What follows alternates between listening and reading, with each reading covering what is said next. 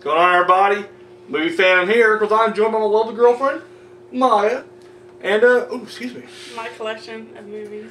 As you can see down below, it is the DVD update video.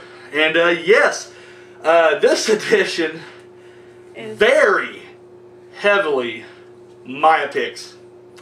It was her birthday earlier, back middle of the month, in January. And see, for our anniversary and for Christmas, she got me a gift card each time, the family video. Or you got a gift card the first time, then gave me the cash second time. And, which I loved. And whenever I'm picking out movies, she was like, you should pick this one out. And I'm like, no. I'm picking my movies out. Fuck you and your movies. So, her birthday rolls around. So I go ahead and we do the same thing. So we go up to the Half Price bookstore.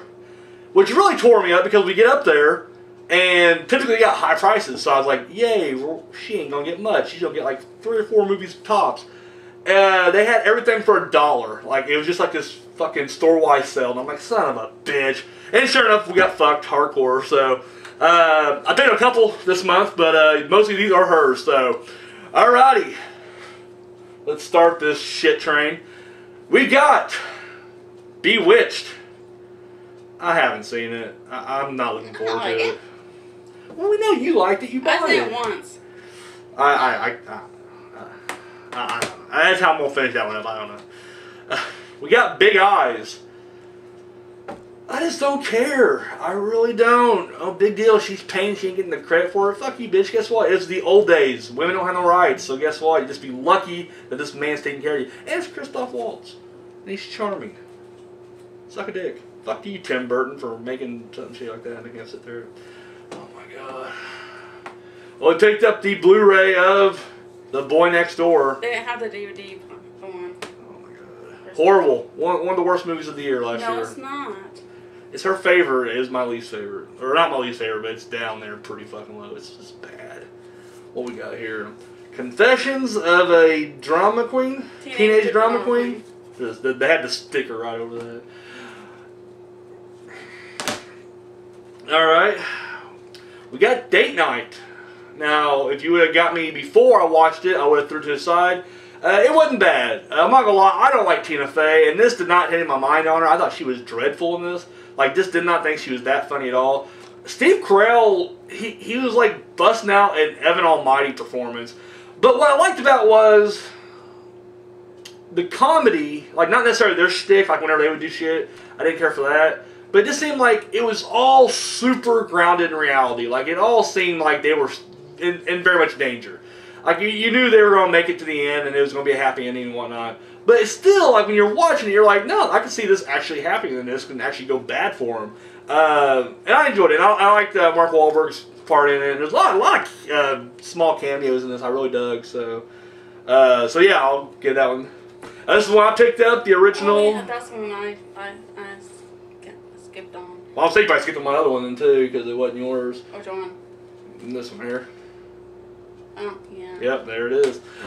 This is a Godzilla, King of the Monsters, King of all monsters. I don't fucking know.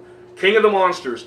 I've only seen this once or twice, and I watched it when I was a kid. I was a huge, not just Godzilla fan, but just big monster movie fan in general. Haven't seen a lot of those in fucking. You can say decades now. You can literally say decades. So I haven't seen these in decades, plural, easily 20 years. But yeah, I found it and it was I think they had things like 2 for $3. So like, you know what? I better pick it up now or I'll regret it. Good luck, Chuck. It's a good movie. Yeah. We got the double feature, How to Deal and Raise Your Voice. I only got it for this one. Yeah, this one. Raise Your Voice? Yeah. I'm going to raise my voice in a second. Alrighty, what else we got here? We got How to Lose a Guy in 10 Days. This is during my fuck Matthew McConaughey period, and I will still probably stand by that. Marley and Me. Oh boy. What a happy, fun-loving movie this is. I bet this won't have a tear-jerking ending at the end. Does Owen Wilson finally kill himself in this? I can't remember if it was after this or after Drill Bit Taylor. I just remember immediately afterwards was whenever he was, you know, hospitalized or whatever for attempted suicide. And I'm just thinking, you know, buddy, you keep making shitty movies like this, I don't blame you. I would kill myself too. Sorry. Anyways, this is the other one I picked up. Monsters, Dark Continent. Literally, this was a shit. I got some money to burn, and there's no movies that I want in the band. They had Godzilla, and I wanted it. And I was like, and of course it was, 2 for $3, and I was like, oh, fuck. Alright, so I'm looking around, trying to find, because it was 2 for $3 or 1 for $2. So it makes sense to get the third one, 2 for $3. So I'm looking around, and I could not find a single fucking thing I wanted, and then so I got Monsters Dark Continent. So I saw the trailer, and I wasn't like super thrilled on the trailer, but 2 for $3, guys. Mr. and Mrs. Smith. I was highly surprised by this. We rented it. Oh, that's right. Yeah, this wasn't my first time watching it. Yeah, I watched it before. That's why when we watched the special features. Yeah. Yeah. No, we. I forgot about that. Yeah, we watched it. December. Was it last year? Yeah, I think December. I can't remember, but yeah, we watched it and we review on her channel. So if you want to hear me go completely blowing on this thing, check out her channel. Look for the review. But yeah, no, I was very surprised by this. Very surprised. I feel like this is what Killers tried to be and failed miserably. Brad Pitt's just charming though. I don't care. It sounds good. Next is... this is actually one that I bought her. I didn't. This wasn't one I gave her cash to go buy herself. I bought her this myself. Pretty Little Liars season 5. Who am I bullshit? I didn't buy it for her. I bought it for me. We're all caught up until we are until the next one. So we got all the Pretty Little Liars now. So. We got Prime, which she got because you're reviewing it, right? Yeah, review coming up, so, but I wouldn't have got it. Who's in this? Meryl Streep, Uma Thurman. I don't like Uma Thurman unless she's under Tarantino's direction. Anything else, fucker. Push. I've been wanting to see because I saw a bunch of movie trailers and I'm like, I want to see that. For those who like Jumper, but you don't really want to jump, you need to push. Well, fucking watch Push. We got The Sitter, which we watched, well, you seen it before, didn't you? Or did you? We saw a lot of bits and pieces on TV, yeah, where there was edit and shit like that. But what I saw, I liked. And I was like, I remember watching the trailer thing, like, this is just a really bad Jonah Hill vehicle. Like, I like Jonah Hill.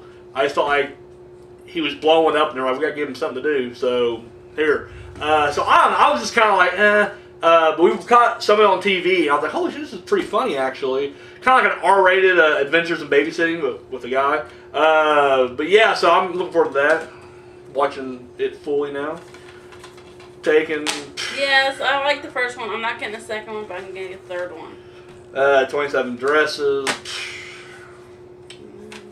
What Happens in Vegas? I've actually seen this piece of shit. It's fucking horrible. Cameron Diaz needs to be killed. And, really... I want to get better than the other one. And Ashton Kutcher falls into that whole, like, the guy can act.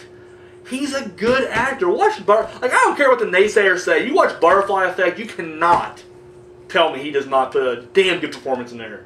A damn good. Not just a good, a damn good performance. And then he does like a trillion of these shitty fucking movies right here, and you're just like, why? Well, I know why. We all know why, but still, come on. And went a date with Tad Hamilton. These are good movies except for your props that you pick out. All I can really say about this one, this Josh Durhamel,